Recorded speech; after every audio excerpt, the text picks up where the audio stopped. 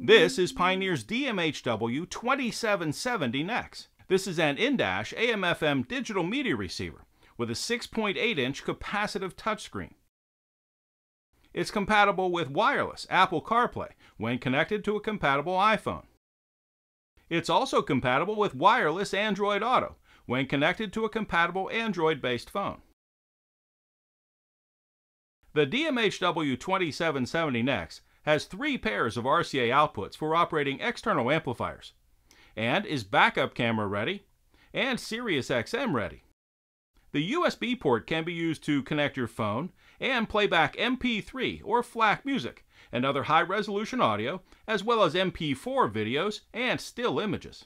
And the system features built-in Bluetooth for both hands-free calling and wireless streaming audio. Let's take a look and see what's in the box. All right. Let's pop this open, and there's quite a few things in this box here. Here we'll start off with the wire harness, and this is how we get all of the electrical connections from the in-dash receiver over to the vehicle, like power and ground, speakers, all sorts of those connections.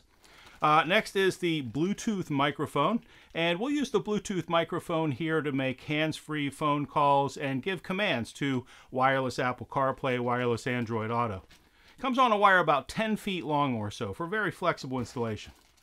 Next up, we have the wireless remote control. There's the wireless remote control included in the box. And we have a series of wire harnesses here. This is the RCA input and output wire harness, so 3 sets of RCA outputs for operating external amps and a video output. Next up is the auxiliary input wire harness. And by the way, that is an audio and video auxiliary input wire harness. Next up is the steering wheel remote control input. So if you want to operate your steering wheel controls through a third-party adapter, you'll plug that in here. And this is the dedicated backup camera input right here. Next up, we have the Sirius XM input. This will operate with Sirius XM when you add on the SXV300 tuner from Sirius XM. And we have the USB extension cable. Now the USB port is on the back of this receiver, and so we include a USB extension cable in the box so you can bring that USB port up into the passenger compartment of your vehicle. Then we have some install screws here, and we have a couple of install clips, some wire clips to hold the wires in place.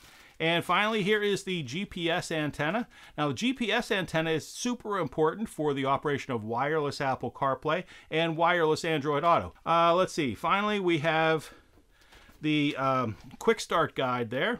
There's the quick start guide, and we have the warranty card. And please remember, you can download a complete copy of the owner's manual for this product right onto your cell phone from pioneerelectronics.com.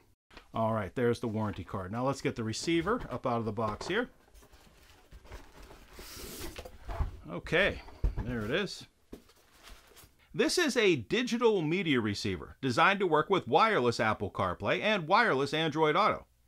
That means it does not play CDs or DVDs. On the front panel of the DMH-W2770NEX, the operation keys are built into the display on this button panel on the left side. The volume control is here. The home key is here. The voice activation key is here. And this is a digital media receiver and does not play CDs. You'll do most of your interaction with the in-dash receiver with a 6.8-inch capacitive touchscreen.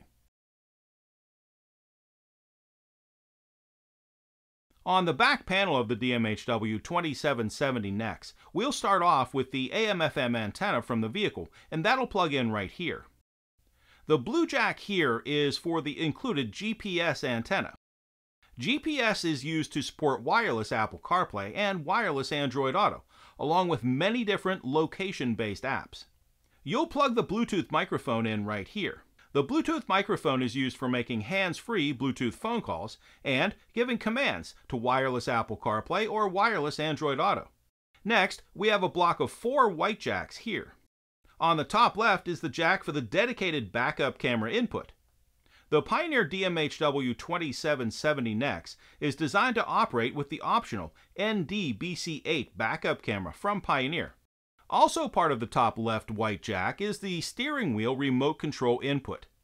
You can use your steering wheel controls to operate the in-dash receiver with the use of an optional third-party steering wheel control adapter. Additionally, there's an external mute, and this can be used to mute the in-dash receiver with a temporary ground signal from an external device.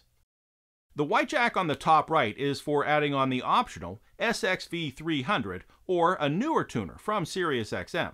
The white jack on the bottom left is for the auxiliary input. This is a 3.5mm jack that can be used for both audio and video input. The white jack on the bottom right is for the RCA outputs. There are 3 pairs of RCA outputs for operating external amplifiers. They are set up as front, rear, and subwoofer outputs. And please note these are 2-volt RCA outputs. There's also an RCA output for an additional monitor. And this is where we'll plug in the power and ground wire harness connected to the vehicle. The Pioneer DMH-W2770NEX has a built-in amplifier that's designed to operate up to 4 speakers in your vehicle. And here is the USB Type-A port that can be used for Android Auto or Apple CarPlay.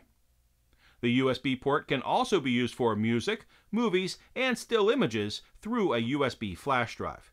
And remember, we include a USB extension in the box to bring the USB port up into the passenger compartment of your vehicle. And that is Pioneer's DMH-W2770NEX, wireless Apple CarPlay and wireless Android Auto in-dash receiver. And what's in the box?